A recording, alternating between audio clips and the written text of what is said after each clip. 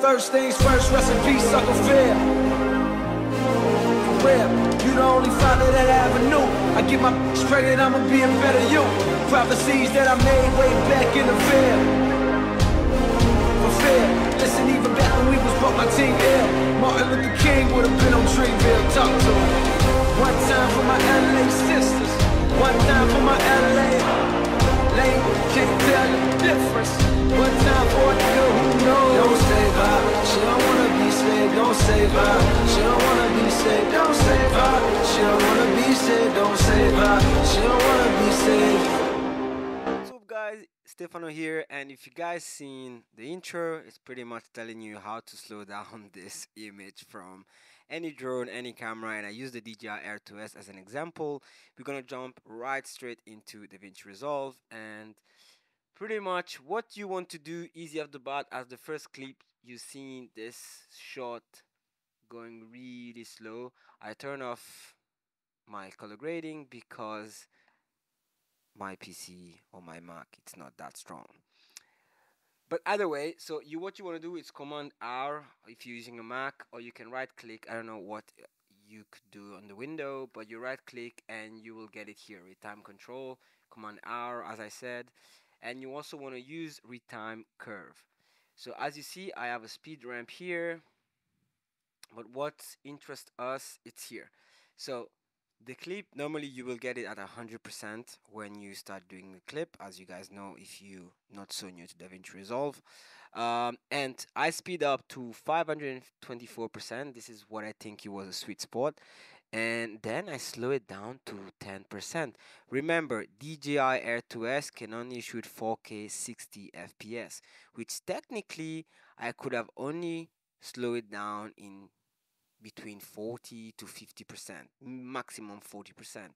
But because DaVinci Resolve is so good these days, this you will just have to stretch it out 10, even 5 if you really want to do like this really super slow-mo, but this was already super slow-mo for me. And you just have to go to retime and scaling. You choose optical flow, speed, warp, and this does the magic. When you're gonna play this, it's gonna be so smooth, as you guys see in my intro. But you need to have the studio version. If you don't have the studio version, you can still do the same thing. The only thing you will have to choose, the last option, the better option for you would be enhance better. You won't have speed ramp available. It will be blocked. You can use it. It will tell you, you pop up to buy the full version. But you can use enhance better and pretty much does the same job, but a little bit, I don't know, you can still see sometime, depending how long is the shot, you can see the difference.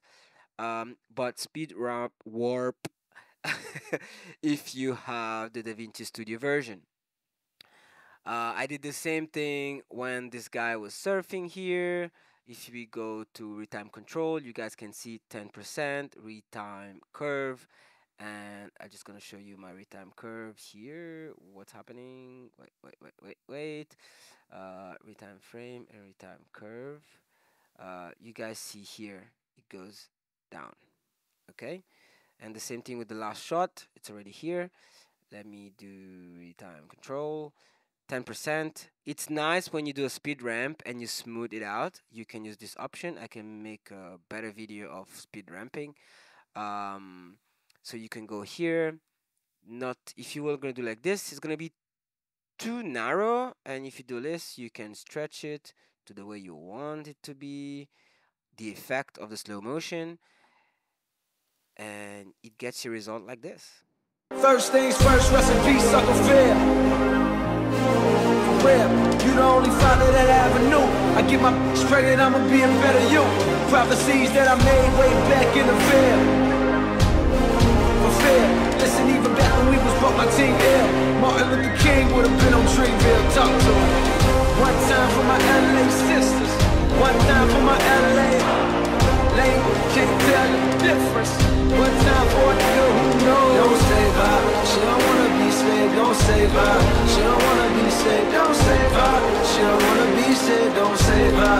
She don't wanna be saved. Thank you so much for watching the clips and this small tutorial of how to get super slow motion in DaVinci Resolve. If you like what you see, if you think this was helpful for you, please like and subscribe my video. Again, pretty much new to this. I'm always on Instagram. You can follow me there as well. And I hope to see you in the next one. Booyah!